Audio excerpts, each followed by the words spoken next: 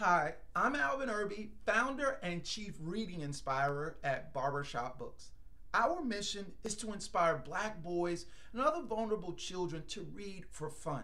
This year, Barbershop Books will reach more than 10,000 children by creating child-friendly reading spaces in 250 barbershops nationwide and by training male high school students of color to provide summer reading support for black and brown boys ages 6 to 8.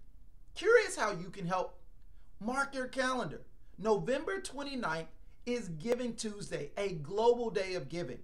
Our goal is to raise $20,000 by midnight on November 29th. Help us inspire 10,000 black boys to read for fun. And thank you for your continued support.